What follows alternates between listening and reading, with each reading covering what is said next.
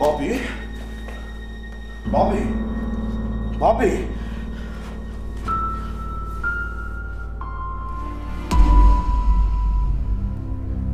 Gor. Tăgăs. Tăgăs. Ai, papi.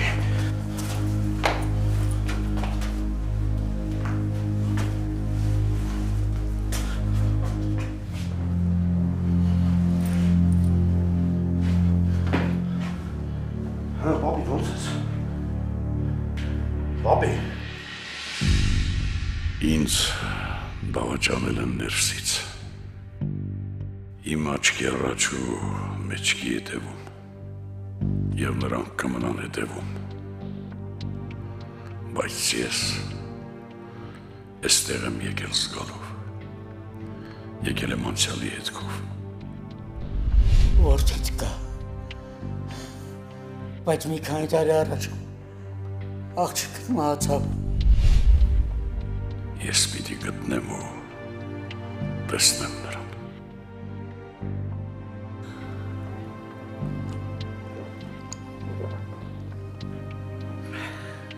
Papi, լավ ես։ Լավ եմ, լավ, տղեր։ Ինձ ոքնից շոր ու ցավել չի կպչի։ Համել ինչի եկար։ Ավելի լավ էր թողեիր մեռնեի։ Դե papi, լավ էլի, ինչ մեռնել։ Դու ավելի լավ է ինձ ասա տեսնեմ ինչի ես հանգել։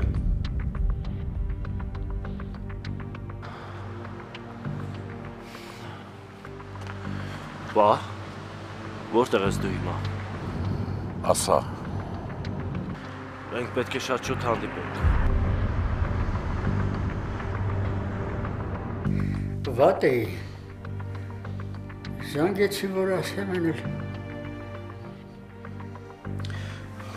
Լավ ես արել, papi։ Բայց հիմա ոչ միտեղ չենք գնա, կարող է սիրտը տա, չեմ ուզում սենց մեքենան ասնես։ Բայց առավոտ իմ հետ գալու ես քաղաք։ Ես իմ տնից ոչ միտեղ չեմ գնա։ Papi, այդ չի քննարկվում, ասացի գնալու ենք։ Հələ դու այնքան բան ունես ինձ պատմելու։ Դու պետք է իմ աչքի առաջ լինես, papi։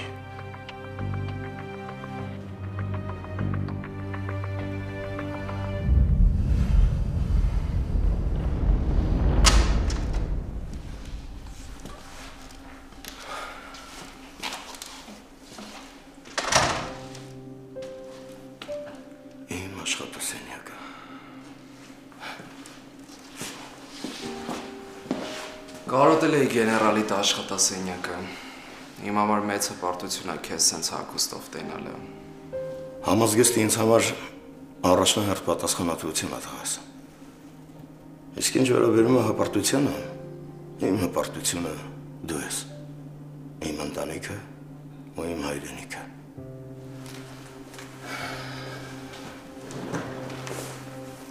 Միքայել, մտածում եմ նոր բնակարան տեղափոխվելու մասին։ Չես ուզում գնանք մեր տուն, հիմա էլ փողի խնդիր չկա, աշխատանք ունենք, էլ կարիք չկա տունը վարձով տալու։ Մեր տունը լավն է, բայց մենք այդ տանը երջանիկ չեղանք տղես։ Մեր տունը ցավոք լցված վատ հիշողություններով, որոնք պարտադրում են ամեն վայրկյան քեզ կրկնակի ապրել այդ ցավը։ Կարծում եմ, մեզ նոր բնակարանը հարկավոր, նոր կյանքի համար նոր բնակարան։ Ճիշտ ես, այդ տան հետ կապված շատ վատ հիշողություններ կան, մամայի հետ կապված դեպքը սարսափելի է։ Կարծում եմ նոր բնակարանի որոշումը բոլորիս համար ճիշտ կլինի։ Ու քանի որ հասել ենք այստեղ, ինչ ես մտածում քո ու Մելանի կապակցությամբ։ Մատին էլի մատանի եմ դրել։ Էլի։ Հա, այս անգամ վերջնական։ Լավ ես արել։ Մեծ արսանիք ենք անելու։ Միանշանակ։ Փառք Աստծուն։ Ամեն բան խաղաղ է ու կարծես իր հունով գնում է տղես։ Ու կարելի է կարելի է փոքր-ինչ բարձրաձայնել, որ մենք երջանիկ ենք։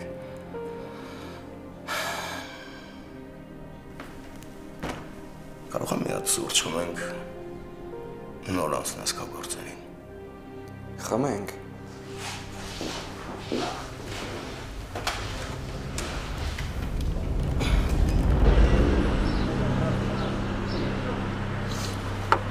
Լոլա, կխոսես վերջապես, ինչ ա եղել։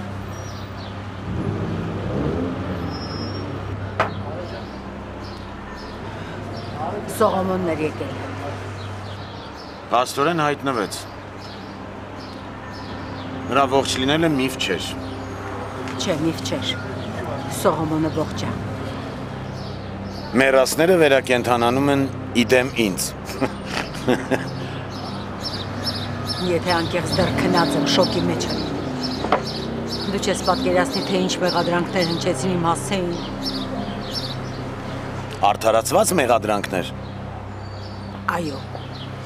արդարացված։ Ես Սողոմոնին դավաճանողներից մեկն եմ եղել։ Մարդով ձեռք ա մեկնել քեզ, մաքրել կեղտից, փրկել թուրքից։ Դու նորից նույն թուրքի ձեռքն ես հանձնել։ Ես դրա համար ծանրակշիռ պատճառ եմ ունեցել։ Ես դավաճանել եմ հայրենիքս, կաշից փրկելու համար։ Դավաճանությունը չէ, արդարացում չունի։ Բայց ես դա արել եմ, որ իմ կյանքս փրկեմ։ Իսկ ես փորձել եմ Սողոմոնի կյանքը փրկել։ Դավաճանելով, հա։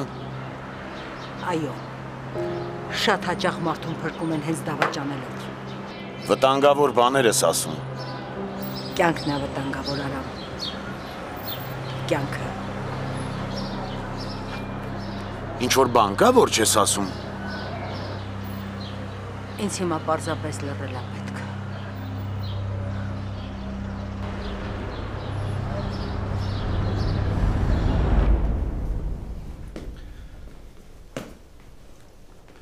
Արի, պապ ջան, համեցինս։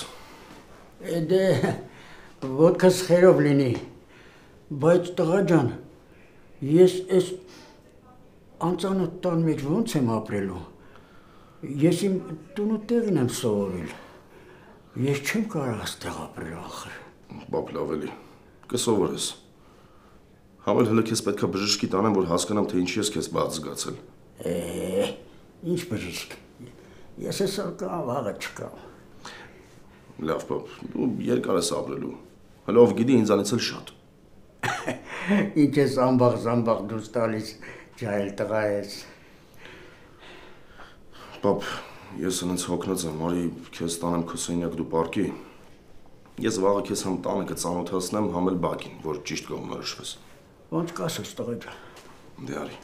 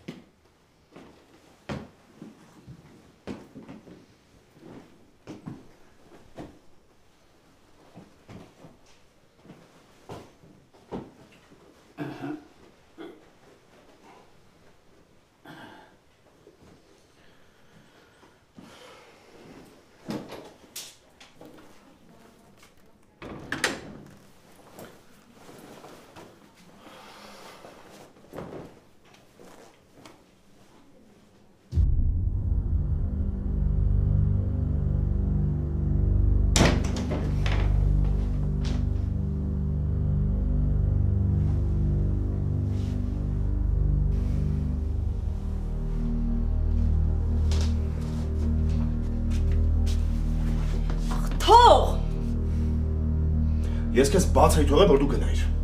Ինչ ես հետ եկել։ Դու իմ փոխարեն որոշումներ մի կայացրու։ Եվ երկրորդ, ես եկել եմ այստեղ, որովհետև էս իմ տունն է։ Քո տունն, հա։ Քո տունը կլինի այն ժամանակ, երբ որ դու կլինես իմը։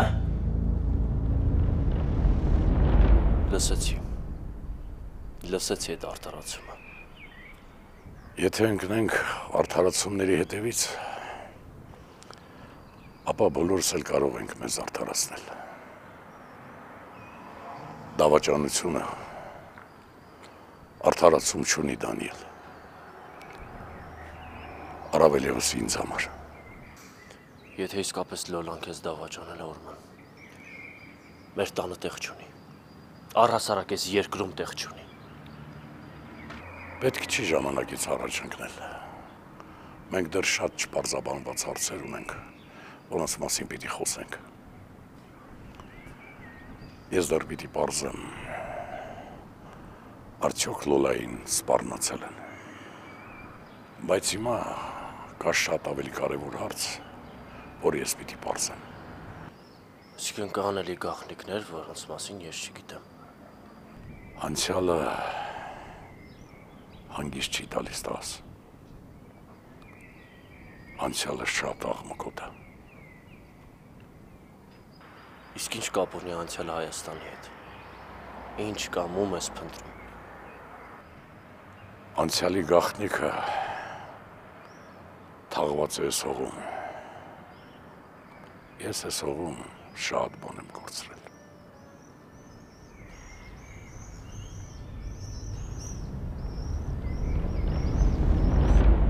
Այսինքն, ես քո կինն եմ, Գոր։ Մենակ թղթով, մենակ խոսքով։ Դու նույնիսկ չես ուզում իմ հետ անկողին կիսես, չես ուզում իմը լինես։ Գիտես, ինձ օրինավոր կին է պետք, ով իմ հետ կկիսի ոչ միայն տխրությունը, այլ նաև ուրախությունը։ Ես չեմ ուզում, որ դու ինձ խղճաս ու դրա արդյունքում իմ կողքին լինես։ Բայց ես քեզ չեմ խղճում։ Մենք ուղղակի խոսել ենք, պայմանավորվել ենք ու դու ասել ես, որ ինձ կտաս ժամանակ։ Ժամանակն արե։ Ինչքան ժամանակ, էլ ժամանակ չկա։ Գնա ու երջանիկ եղի։ Գնա ապրի քո ուզած կյանքով։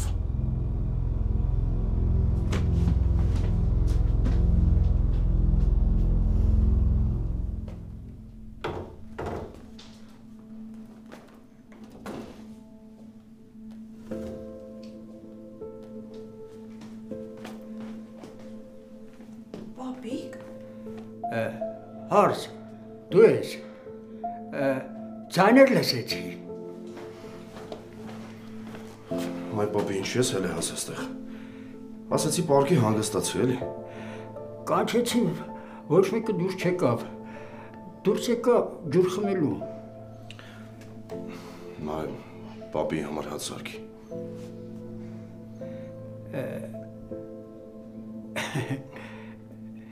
Հարսի, սարքած հացը համով կլնի, հա։ Արի, պապիկ ջան, արի օգնի։ Արի նստի։ Նստի, հիմա գնամ ջուր բերեմ, հետո հաց կպատրաստեմ, հա։ Հա, ապրի սարքիչ։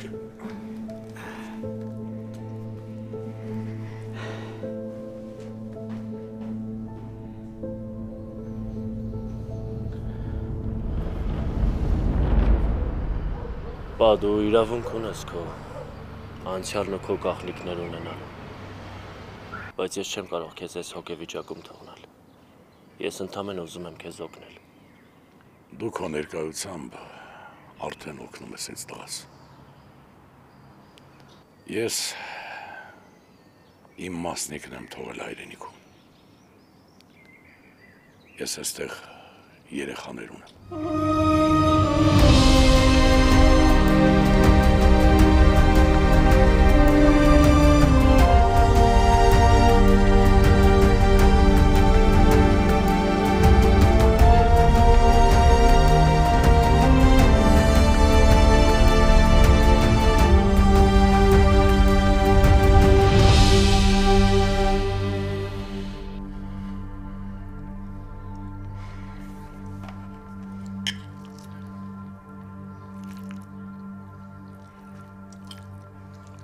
Ապրես Հարսիկ ջան, շատ համով մատներ ունես, բախտդ բերել է տղես։ Հա, շատ։ Գոր ջան, դու ինձ չես ներում, դատապարտում ես, որ ես ձեզ ուրիշի եմ տվել։ Պապի կլնի սեղանի շուրջ այս խոսակցությունը չբացես։ Չէ, թող ասեմ, միտքս եկավ, թող խոսեմ։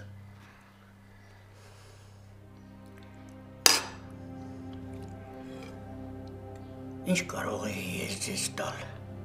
եթե չհանձնեի։ Ինչով կարող էի օգտակար լինել։ Մինչդեռ այն ընտանիքը, որում դու մեծացել ես, քեզ ամեն ինչ տվել է և շատ լավ է վերաբերվել և մեծացրել, ապահովել։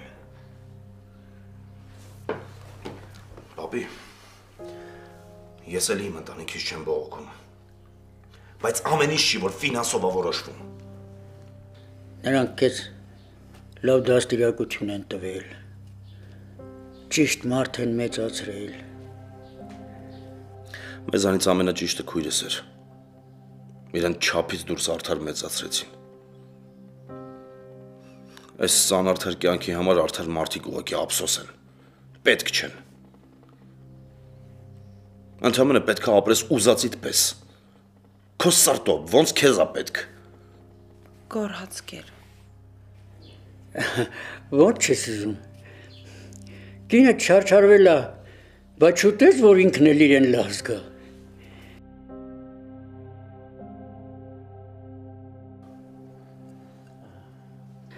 Նարե ջան, մի նեղանա, ես եմ մեղավոր։ Տխուր թեմաներ բացեցի, տղայիս ախորժակն էլ փակեցի։ Ինքը չի նեղվում, շատ պինդ հարսում ես։ Ուր ես գնում։ Պարկելու։ Գոնե մի բան ուտեիր, նոր պարկեիր։ Մի քիչ հետո դուրս եմ գալու կուտեմ։ Այ քեզ խելոք, տանը սարքածը չեն ուտի կգնան դրսում հաց կուտեն։ Պապի ջան, կուզես աղցան ավելացնեմ ուտես։ Չէ, ես արդեն կուշտ եմ։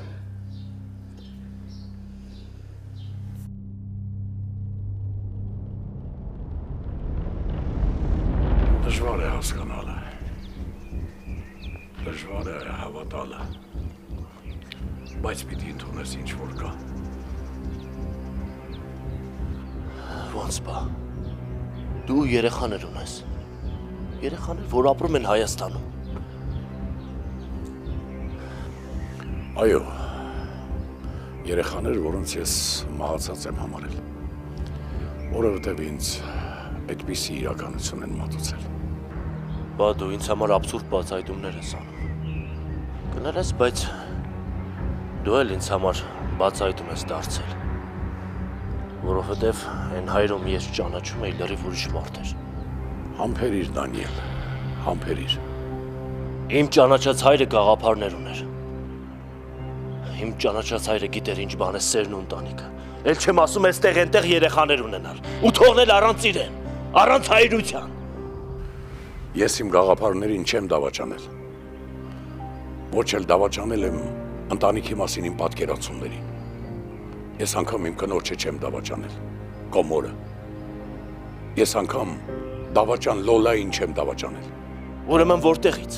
որտեղից ծլեցին այդ երեխեքը։ Էլ չեմ ասում մեկն էլ չէ, մի քանիսը։ Երկուսը։ Մի տղա ու մի աղջիկ։ Նրանք զույգ են։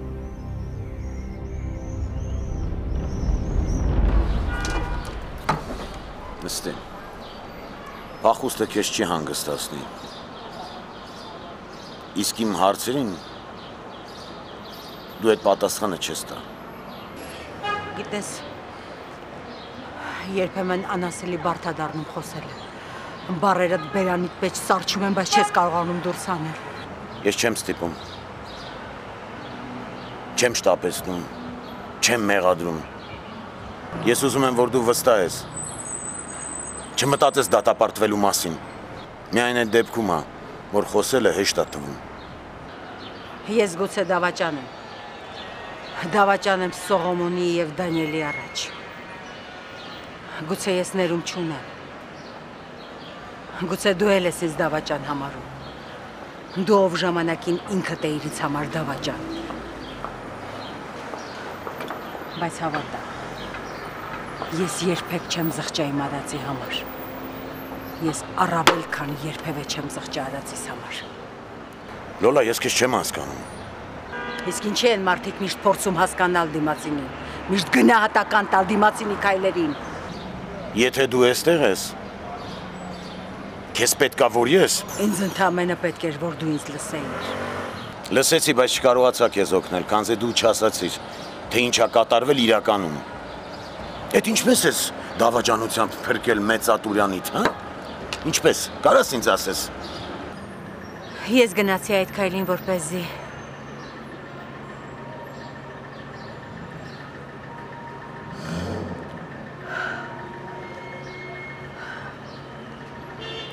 Ես ինձ խաբված էի զգում։ Մտածում էի դավաճանած քայլը անարդյունք մնաց, որ ես չկարողացա փրկել Սողոմոնին։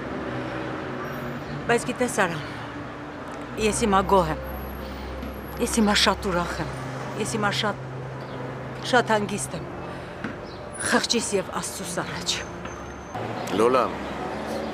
դավաճանել ես, որովհետև… Փրկել եմ, ես փրկել եմ Սողոմոնին։ Սողոմոնի կյանքը ինձ համար իմ արժանապատվությունից, իմ դավաճանի պիտակ կրելուց ավելի վեհ ու բարձր դասվեց։ Ինձ մի պատմիր, մի արդարացիր, բայց եթե ունես արդարացում, այնպես մատուցիր, որ ներվես։ Դու պարզապես Սողոմոնին չես ճանաչում։ Դու չգիտես, որ Սողոմոնի համար իր սեփական կյանքը ոչինչ է։ Հայրենիքի և հայրենասիրական գաղափարների կողքին։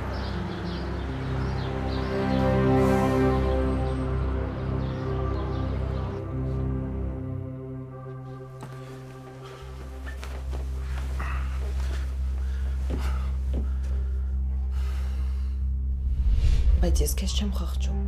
Մենք ուղղակի խոսել ենք, պայմանավորվել ենք ու դու ասել ես, որ ինձ կտաս ժամանակ։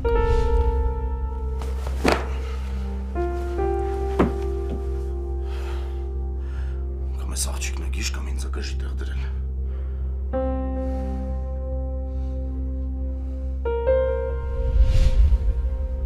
Հերետ էր ստեղ։ Ով։ Հերետ։ Չէ, Գորջան, սա խնդում եմ վրդ, իսկ կարողա դա ոչ էլ հայտնվելա, պապիս հորինվածքն էր, ինձ ինչ-որ ձևով իրա մոտ պահելու համար։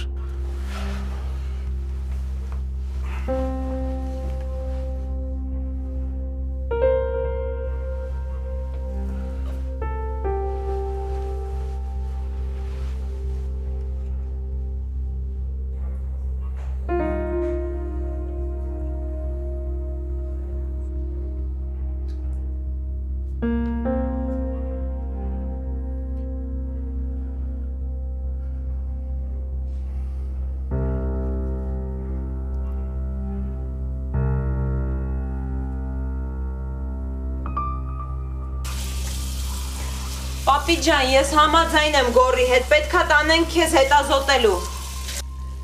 Հերիք չի, ես ձեզ նեղություն եմ տալիս, հիմա էլ գնամ ծախսի տակ գցեմ, հա ձեզ։ Լավ էլի, պապի ջան, ինչ ծախս, ինչ նեղություն։ Գոռից դու մի նեղացինք, իրականում շատ բարի սիրտ ունի։ Ուրախ եմ, աղջիկս, որ տեսել ես իմ տղի բարի սիրտը։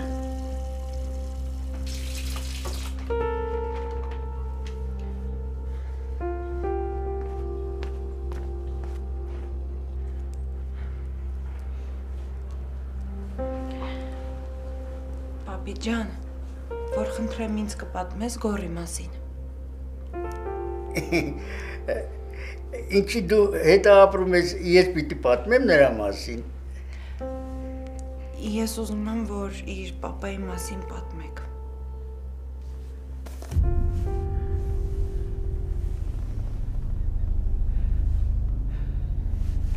Ինչի համար։ Դե որ կարողանամ Գոռին օգնել։ Բայց դու գիտես, Հարցրել ես, ինքը ուզում է տեսնի այդ մարդուն։ Պապի ջան, իհարկե ցանկությունը կա, ու դուք էլ գիտեք, որ ինքը ցանկանում է տեսնի։ Եթե չցանկանար, ինչի եք դուք իրան ասում, որ գար գյուղ, ինչի եք ասել, որ իր հայրը հայտնվել է։ Ինձ տարիմ սենյակ։ Հա, պապի ջան, հարիկն է։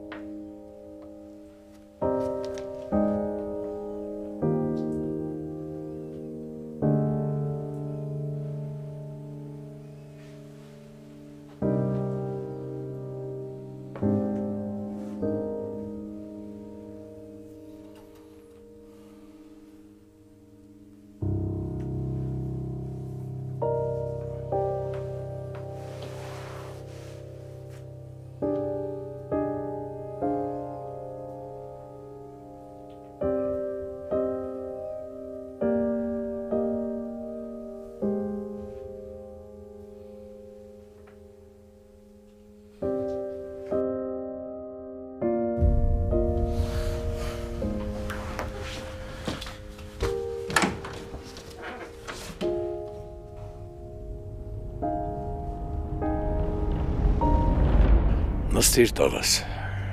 նստիր, որ ես քեզ պատմեմ ողջ ճշմարտությունը։ Վախենամ այդ ճշմարտությունը շատ դաժան լինի ինձ համար։ Ես տակավին երիտասարդ, տարված իմ գաղափարներով, տոգորված հայրենասիրությամբ եկա Հայաստան։ Հանդիպեցի այն աղջկանում, սիրեցի խենթի պես։ Հանձինս նրա ես գաղափարակից ընկեր գտա։ Մենք պայքարում էինք և մեր սիրո, և մեր գաղափարների համար։ Դա մինչև մայրդ էր։ Իսկ ինչ եղավ, որ չամուսնացաք։ Հայրդ կրկնվող ճակատագիր ունի տղաս։ Այդ ժամանակ էլ ես դավաճանվեցի։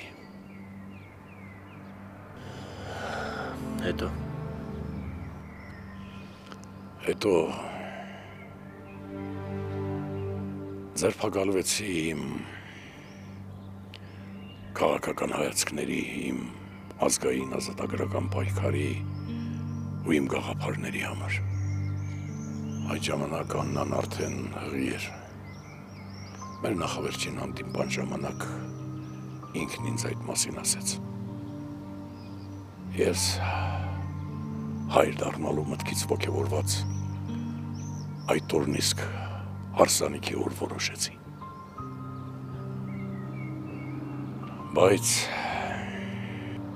Բայց ձերբակալվեցիր։ Այո, դա իմ կյանքի առաջին ծանր փորձությունն էր։ Նա քեզ չէր սպասել։ Աննան այդ տեսակը չէր։ Ամիսներ անց, երբ ազատվեցի ու վերադարձա Հայաստան, արդեն ուշ էր։ Աննան ծննդաբերության ժամանակ մահացել էր։ Այդ իրողությունը ջախջախեց ինձ։ Ես ոչնչացված էի։ Միայն երեխաներս կարող էին ինձ այդ վիճակից դուրս բերել։ Բայց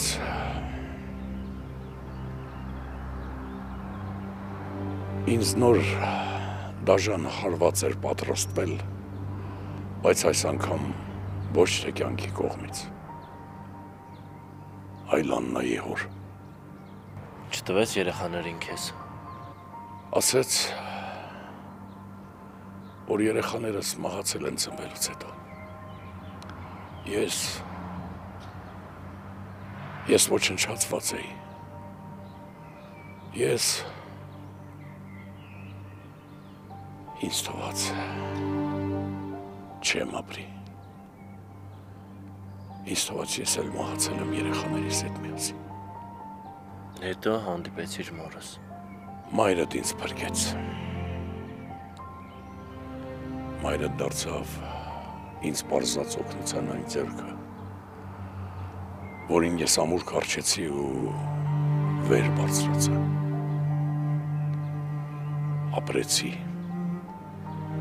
Ապրեցի, բայց ոչ լիարժեք։ Աննայի և երեխաների հետ մահացել էր իմ մի մասը։ Ու մշտապես տանջում էր ինձ խղճի խայթը։ Ինձ թվում էր, որ ես եմ դահիճը իմ սիրելի 3 մարդկանց։ Բայց դու ասացիր, որ երեխաներ ունես։ Եթե մահացել են, ուրեմն… Աննայի հայրը ինձ ստել էր, որ երեխաներս մահացել են։ Իրականում նա նրանց տվել էր ինչ-որ մի ընտանիքի։ Բայց ինչի համար։ Ինքն իր արդարացումներն ունի, որոնք ինձ չեմ բավարարում։ Միայն 3 իմացա այսքան տարի իմ խաբված լինելու մասին։ 3 այնտեղը, որ քեզ տարա։ Այնտեղը, որտեղից սարսափելի վիճակով դուրս եկար, այդտեղ… Այո, ես միայն 3 իմացա, որ երեխաներս չեն մահացել, որ նրանք ապրել են, նույնիսկ թոռ են ունեցել։ Բա ուր են նրանք հիմա։ Աղջիկս ու թոռնուհիս մահացել են։ Պապն այդպես ասեց։ Նույնիսկ չգիտեմ, հավատամ թե չէ։ Իսկ տղան։ Տղան կա, բայց ես նույնիսկ չհարցրեցի, թե որտեղ ոնց գտնեմ նրան։ Հիմա եմ սթափվում։ Հիմա եմ հասկանում, որ պիտի գնամ հարցեր տամ, գտնեմ երեխուս։ Դանիել, խնդրում եմ հասկանաս ինձ և որևէ պահի չմեղադրես։ Բա, ես կօգնեմ քեզ գտնել եղբորս։